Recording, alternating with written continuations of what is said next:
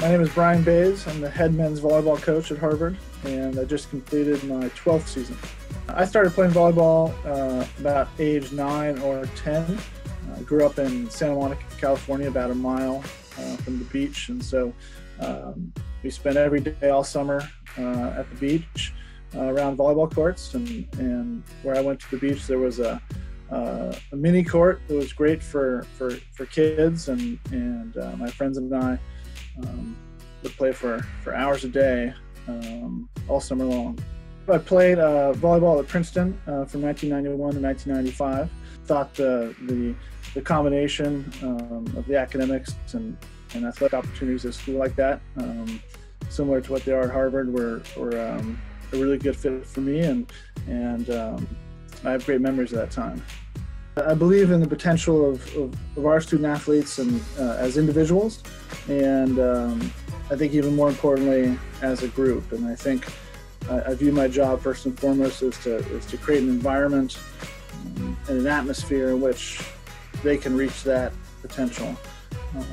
There are a lot of different things that go into it, a lot of different ways to go about that. But I think if they can love to train, we spend so much more time training than we do competing. And if I can create an atmosphere in our gym where they love to show up ready to work, believe that they can and are getting better, that good things happen from that process, and that's where it starts for me.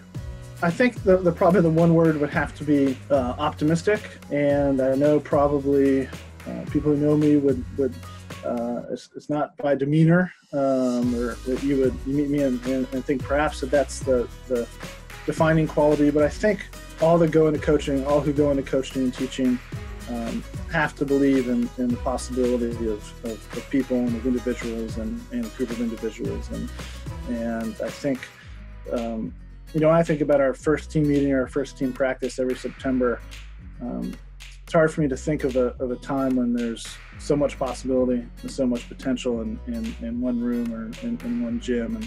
And I think as a coach, you have to believe in that and to believe in the ability and the power of people and groups to grow and evolve and transform.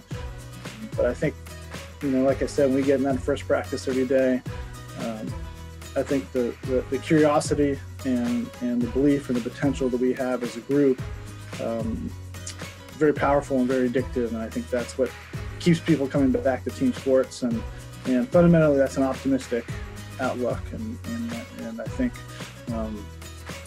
you wouldn't stay in coaching very long if you didn't have that same optimism, that same belief.